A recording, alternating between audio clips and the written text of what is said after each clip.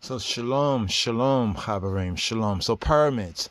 Are pyramids pyramids? You know, the whole connection of the Israelites, or the Hebrews, as they're referred to later on. They'll be known more as the Israelites as they come out, according to the narrative that we have in the Bible, in the second book of Moshe, the second book of Moses, the Hebrew book that is known as the Sefer Shemot, the Sefer, the cipher of Shemot. Shem is name. Shemot, the names. So in the second book of Moshe, really beginning from the first book, Bereshith, Reshith is the principle or wisdom. You can see Shlomo, Solomon's, Mishle Shlomo, Proverbs of Solomon, chapter 4, verse 7, just for the divine feminine in the beginning. And it's I in this ministry of His Majesty has brought this forward, the divine feminine. How in the divine feminine principle known as Chokmah or Hakmah, the Hebrew Sophia, in the beginning, Bereshith. Now, Bereshith, in Reshith, in principle. Translated translates in the beginning. It's not Barashith, only in bad pointing for ones that really don't know biblical Hebrew. But in the biblical Hebrew, it's Bereshith, in Reshith. And in Proverbs chapter 4, verse 7, Shlomo HaMelech ben Dawid, Solomon the king, King Solomon discloses to us that wisdom that he received of Adonai, Rastafari. Yes. So we have the divine feminine in the beginning. Bereshith bara Elohim et hashemayim et haaretz. In the beginning, He, the powers, created Elohim, the true good, the true God, the true Trinity is the Hebrew Trinity. So the triple male. Yes, I said the triple male. Ab, Bain, Ruach HaKadosh, in wisdom. And furthermore, we have Proverbs chapter 8 that really reveals that divine feminine. Because many have asked, many of the sisters, the daughters, but even many of the more conscious, the more true God conscious brothers have asked concerning, well, what about the divine feminine? Because He said, let us make man. Elohim said, let us make man. Who was He speaking to? No doubt He was speaking to Chokmah. He was speaking to the Hebrew Sophia, Hakmah, as she testifies in the Mishle Shlomo in the Proverbs of Solomon. Just getting a basic groundation, getting to the bedrock of the truth. Right? This is how we teach here in the ministry of His Divine Majesty, the LOJ, the line of Judah Society of His Imperial Majesty. So here, I am Rasiadonis Tefari, Rasiadonis Tefari, Brother Yadin right here, addressing this question that has come to I ear. Is there pyramids or pyramids in the Bible? Are pyramids in the Bible? Are pyramids mentioned in the Bible? There's some interesting information out there. Right? Got questions? I got answers. Ask Rastafari Rebbe. Ask Rastafari Rabbi. Yes, I, Rastafari. So here. And just touching briefly on pyramids. Right? Pyramid. Right? Now, of course, if you go to the Metu Neter, or what is called the Metu Neter, you know, different names mentioned there. The key name, the Mer mentioned right there. But we're speaking about the Hebrew Bible. Could people ask, well, what proof do we have of the Exodus? All right. Now, a lot of things get lost. In translation. A lot of things get lost when ones might not have proper and good reading comprehension even of the translation they are reading. So here we'd like to state for the record the point of reference and then go into it in a follow-up vlog right here. Right? So pyramids in the Bible. Yes, pyramids are mentioned in the Bible, but you have to read it from the HD, from the Hebrew definition, from the Hebrew perspective, right? Pyramids. Now, this actually takes us really to the first book, to Bereshith, right? As we get into Bereshith, we find about the Tower of Babel, the tower, was the tower, that which is called the Tower of Babel. Babel was the Tower of Babel, actually a type of a pyramid. Now, you've seen many different so-called artistic, I call them more like intellectually autistic. I have nothing against those who might have what they call autism, but we're talking about intellectually. Just like we call certain men and people beasts, right? That means they are lower than the so-called real natural beast.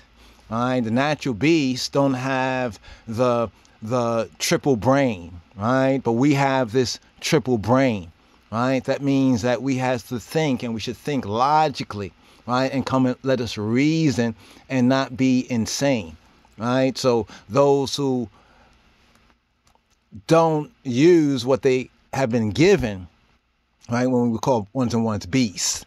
All right, so man has a triple brain, so this means that we don't have to just move on instinct. Man has a triple brain, right? A triple brain, right? The triple brain, the Trinity brain, because man was made in the image and after likeness of the Hebrew Trinity, Ha-Shalush, Ha-Kadosh, right? And as Garmawi Nagus Nages, His Imperial Majesty, Garmawi Haile Selassie, Baruch, blessed be He, Ha-Kadosh, Baruch, Baruch Hashem, says to I and I, the called, chosen, and faithful Rastafari, right? That don't make up things in the Rastafari name, but go according to the teaching of His Majesty. He says, although there's nothing that's not written in your word, in the word. So we're looking at the word.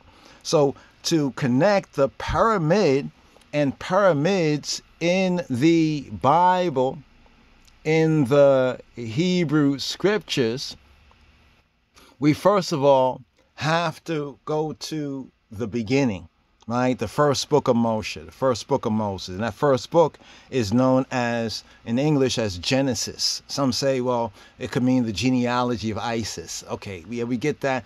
I guess if you're only coming from a English, a half original perspective, from a half original perspective, that may seem to be true. And perhaps you can discern certain things, as one of I early Rastafari, one of the elders, the teacher, said, to pick sense out of nonsense. So Genesis, the genealogy of Isis, okay, we have been there, but now in growing in grace and the knowledge of Adonenu, I sovereign, Adonenu Yeshua HaMoshiach, we have to study to shew ourselves approved.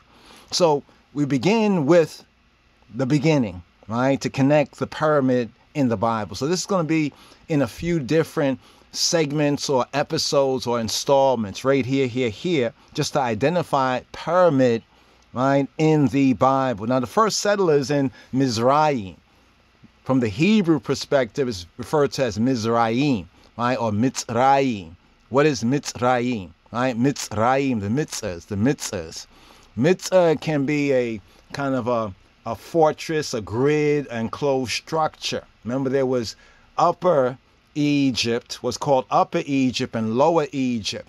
So Mitzrayim, the Hebrew Mizraim, with that im at the end, makes it plural. There was the Upper Egypt, the upper grid, so to speak, the enclosure or structure, and there was Lower Egypt.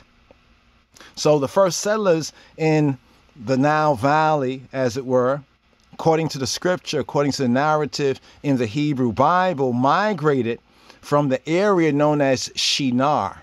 Shinar, right? This is the original Shinar, right? Not to be confused with the later Shino, or the Sino. That's speaking about China. So now I'm talking about China here. That's the later reference to the root of what we have in Shinar. But here we're speaking about the earlier, the first Shinar, right? A place called Shinar. This is near and was near the Euphrates River, right? That was the location of an attempt by the children, according to the scripts, of Noah.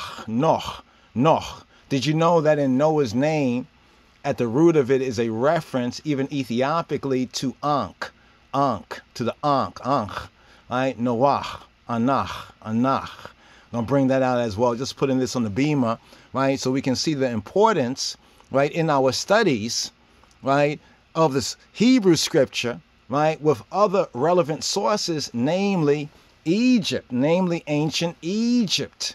right? But coming from an Ethiopic perspective, as the headwaters of the Nile, right? The headwaters of the Nile is the source, right, of the Kemet, of the Kamta, that reddish brown is so rich in nutrients with the inundation that comes from Ethiopia or Tawabia. Right? Have to touch on the name as well, because some say that Ethiopia is originally from Greek. Well, Rastafari Rabbi I Yadin, right, have found that to be a lie. That's a lie. That's not the original name. It's from Tawab, which means good. And there's a place called Good Land, that good land. So that's the source right there of the Kemet, that reddish brown farming agricultural ground that later on is an indigenous Egyptian, right, or Mitzrayite reference to the land and also to the people called Kemet. Right, so Kemet is the ground, they say the black land. Actually, it's not literally black, but it's so deeply reddish brown. Right, so deeply reddish brown that it appears to be black. But that soil comes from Tawabia, known as today as Ethiopia. Right, that's where it comes, the headwaters of the Nile in that region with Kenya, Wakanda or Uganda. That particular source right there. See, I'm pointing these things out because it's important for us to get a perspective of what we're speaking about, right? Because the pyramids, right, as we call them today, did not just come about in a so-called vacuum, right? There's a connectivity. So when we're looking at the Hebrew Bible from the true blue, right? The true blue from the true perspective, we got to put this into perspective as well. Right, because the scripture from a Hebrew study of it, right, from the Hebrew study of the Bible, and also studying science, there's a science of the scripture. The Hebrew scripture has science in it, but a lot of it gets lost in translation, right? Gets lost in translation, and in some cases in mistranslation, right? And a lot of Western Gentile, right, calcified pineal gland, misinterpretations of counterfeit Christianity, right? And counterfeit trinities. We're speaking about the true Trinity, right? The Hebrew Trinity. Yes, the idea of the Trinity, of the true Trinity, is in the scripture as well. Just to point that out right there, just put that on the beamer. So first we get the flood of Noah's flood, right? The connection with the sons and descendants, and also we're going to bring forward the Ethiopic Book of Jubilees. Ones want to get a copy of that, think about the PDF, but get a hard copy at lojs.org. Check out lojs.org, Lion of Judah Society.org. We have that manuscript, the Ethiopic of it, because it's important for us to recognize that the Metzhafe Kufale is some of the ancient documents, right, that the early church, the later day, we say the Yehudi, the Jews from the first century time, the New Testament time, the black Jews in Judea, they had access to these documents. And the early Christian, the true church, right, that was, we say the black church, the real church, that were Yehudi, that were Jews, right, also had access to these documents. So many of the basic theological ideas and concepts that we have in the New Testament is the bridge between Malachi, which is the last book of the Old Testament, and Matthew and Matthew, the apocryphal books, as well as the books of like Enoch, Metzhafe Henoch, and Metzhafe Kufale. All right, so there's a lot of question that we hear ones and ones often reasoning and discussing the Bible that they have. And sadly, that they don't understand how these other documents, many of them that were recovered to, we could say, the Western Gentile world through the Israelites of Ethiopia, right, and through the true Ethiopian Christians, or the Ethiopians followers of the Black Messiah Yeshua. Right, so many of these documents. Later on, they found these Dead Sea Scrolls, the Quran and the Dead Sea Scrolls, which just verify the Ethiopian testimony and account.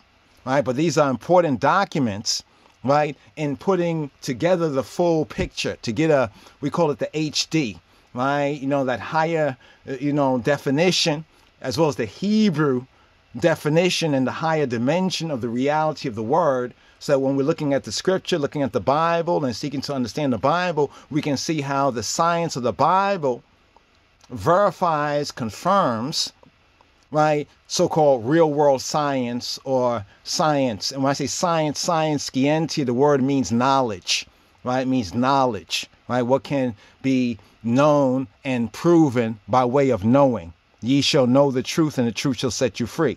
So when the first settlers in Mizraim migrated from the area known as Shinar, near the Euphrates River, there was some attempts with, at the Euphrates River and Shinar, what they call Babel. Babel, right? Babel is confusion, but the first name from the Hebrew was Babel. Babel. Bab is door of El, of the Almighty, the door of the Almighty. But after the confusion that Hashem brought upon them, it became known as Babel. See, this is the nuance here in the Hebrew. So those who have Lashon Kadash, we call it like baby Hebrew, right? And trying getting into, mature knowledges and areas of that baby Hebrew, where some of the Hebrews say there's only one vowel. That's not so. Because otherwise you'll see the word Babal, right? Beit, Lamed, and you'll read it as Babal, and that's confusion. But then there's the first meaning of it, which can be Bab-el. So the pointing, there are 7 vowels in true and real and biblical Hebrew. Facts.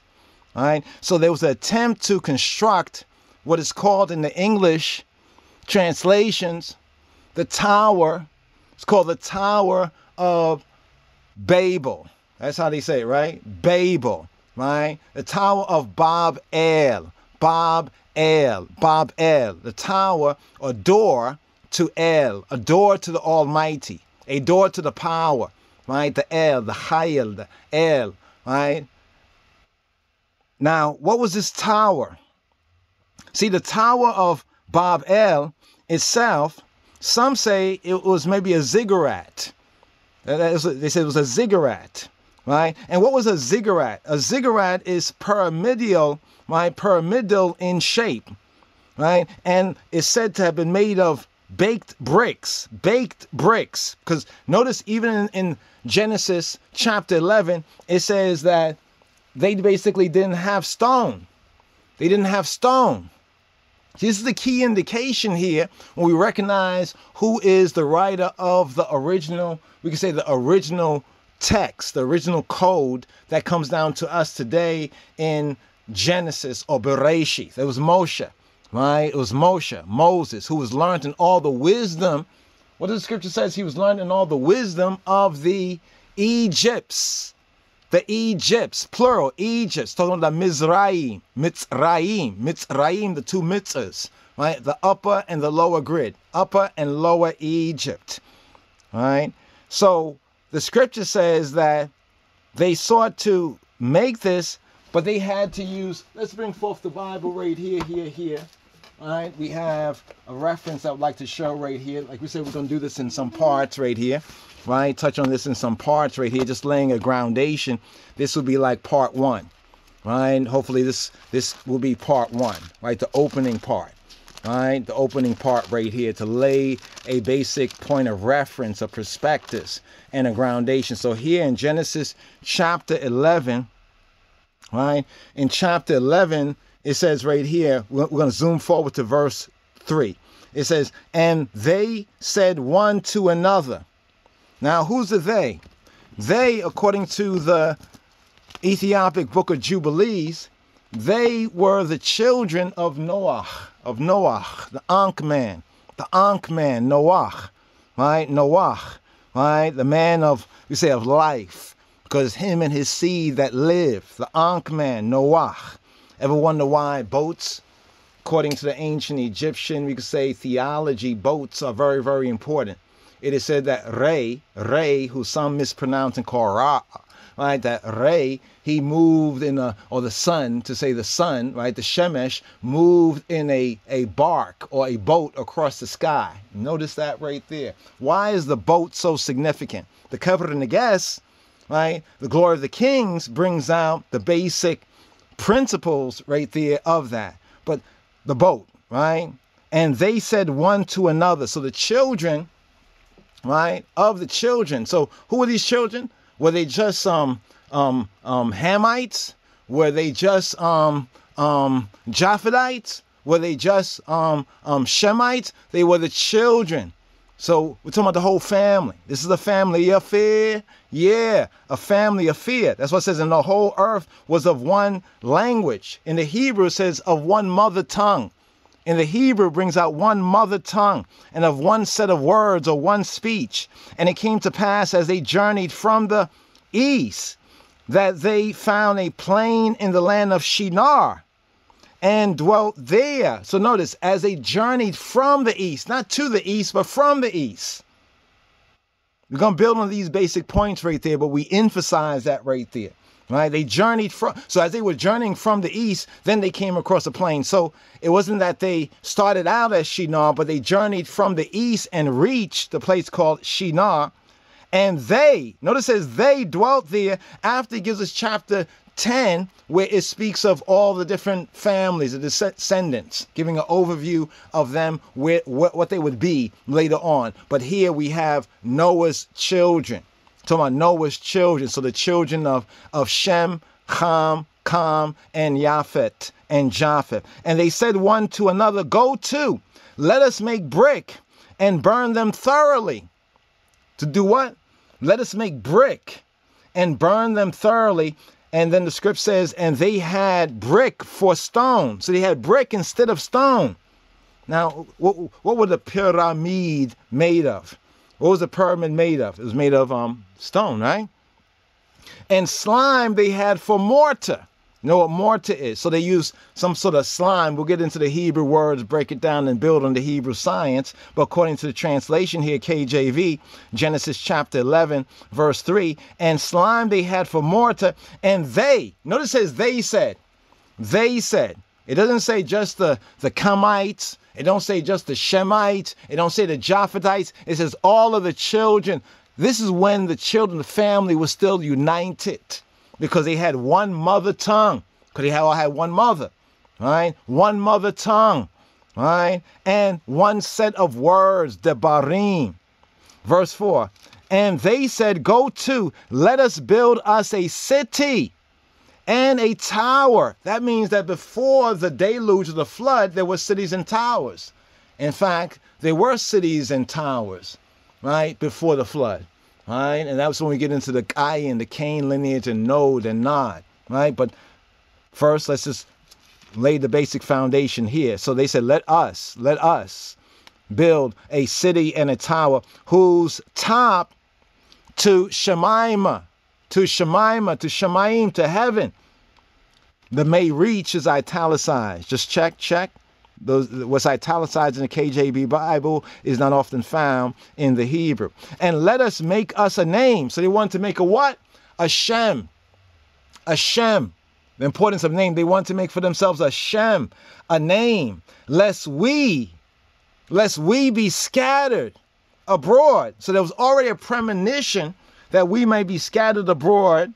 All right, let's keep it together, y'all. Otherwise, we're going to be divided, scattered abroad. And by building this city and building this tower and making for us and making for ourselves a name, we can prevent, right? They thought they could prevent the eventual fate, right? Somehow they just knew. You know, like sometimes you fear something and it's like Eob said, the thing he feared is what came upon him, right? They said, lest we be scattered abroad upon the face of the whole earth. All right, now moving forward, this is the opening chapter right here. The failure of man, of humanity under the Noah, right? The Noahic covenant, right? Now, let's just review right here. What did they say to one another to build? A city and a tower. A city and a tower. What is the difference between the urban and the pagan or the pagan? The urban and the pagan. What's the difference between the urban, when you say urban is another word for saying like city, City dwellers. If you dwell in the city, you're urban. And if you dwell in the country, you're pagan. This has nothing to do with your particular type of worship. Get out of that Western Gentile, that calcified pineal gland, pineal mind, right? Urban and pagan. A lot of confusion. The word pagan doesn't even appear in the KJV Bible. So how do they insert that instead of the word for heathen or for nations? For nations. That's a whole other point, but just to point that out right here, because they said, let us build an urban center. And a tower. So this tower or this pyramid. So even the so-called ziggurat is a pyramid, is a pyramid. Now, what's the Hebrew for this? Let's bring this up right here. Going to pause on this first part just now, but not before we touch on this right here. Let's go to my sword, my sword, my sword. Here's the verse, brothers and sisters and brothers. Right, let's bring up go down to the Tanakh right here. So here we go right here. Right there. Reading from right to left. Wayomru haba nagila. No, they said haba, come. Wayomru haba nibne lanu ir migdal we rosho ba shemayim we na ise lanu shame pen nafut al penei kol haaretz. All right, so that's just bringing out the Hebrew right there. Now, you see the H4026? Let's scroll here to the KJV, right? Look at the word next to tower, and a tower. H4026. Boom, there it is. Boom, there it is. What is it? It's the word migdal. Now, there's two forms of it. We can say like a masculine form, right? Some might say the feminine form, the migdala, the migdal. Now, it's interesting. We have Mary, right, in the new covenant, the Brit Chadasha, Mary Magdalene, Magdala, right? Tower, Magdalene, Magdalena, Magdala. So there's two forms of it. Migdal, more of a masculine form, and then we have Migdala, more of a feminine form. You see, the BDB brings out a tower, elevated stage, a pulpit, or a raised bed, right? Let's get down to the Strong's Concordance. From the H1431. Check. Take note. Talmudim, fellow disciples. Take note. All right? We're here in the H4026. So the word for tower, according to the translator, the KJV, is tower. But I submit to you that this is the original pyramid, the original mir, right? The original mir, right? The original pyramid is the migdal. So here we have the earliest form of the pyramid, right, in the Bible, and it's defined right here by the Hebrew term, according to the HD, the Hebrew definition and the Hebrew scientia, science and knowledge as migdal. Migdal, a tower. From its size or height, by analogy, right?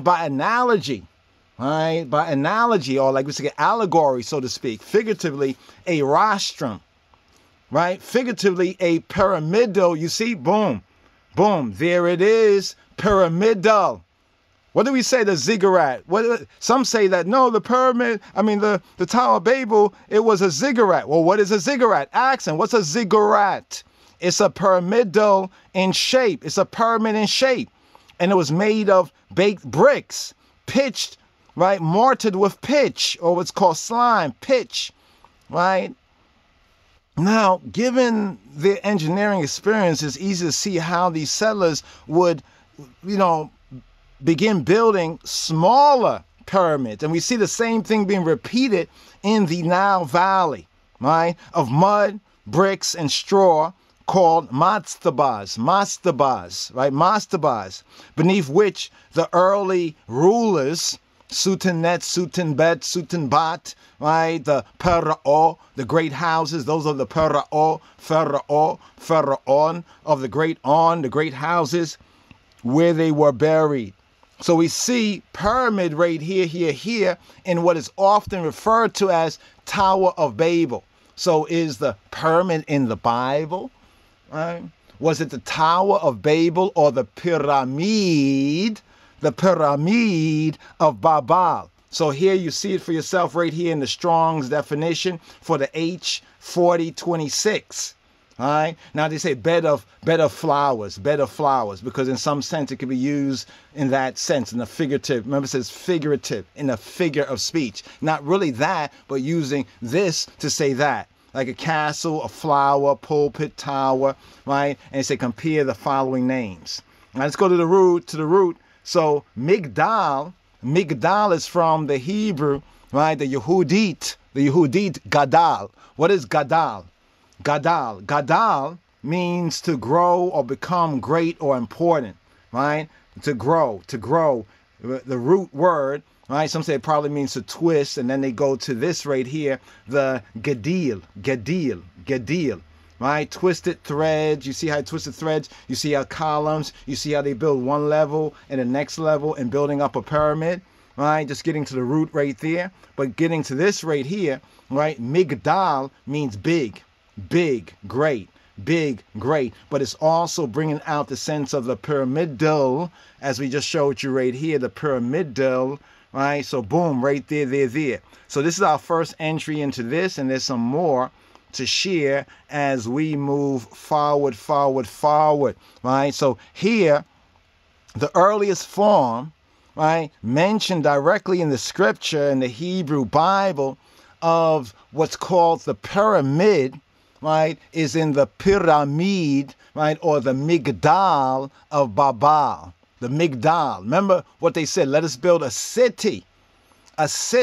Now notice even in ancient Mizraim, that their pyramids were connected with cities. It was like the center of a city, right? To give them a promise, a name. When it says, so that we will have a name. The name is that reputation, right? When it says men of renown, right? In Genesis chapter 6, they were the men of the ancient, like mythology, like the Greek and the other old mythologies, the heroes and so forth and so on. But to give them renown, you know, if somebody has a name, right? They have that name recognition.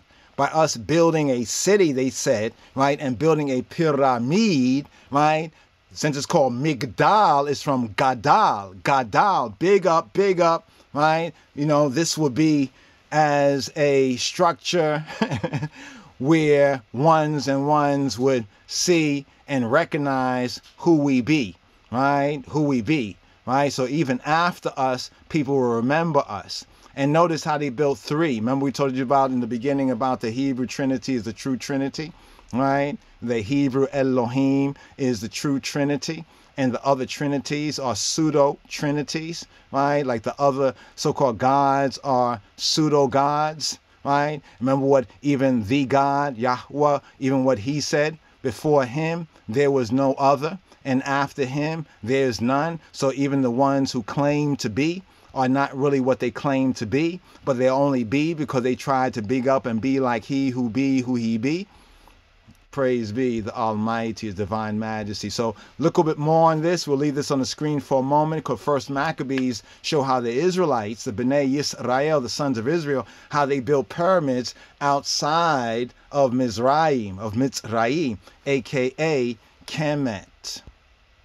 Shalom, Chabarim. Shalom. Check the description.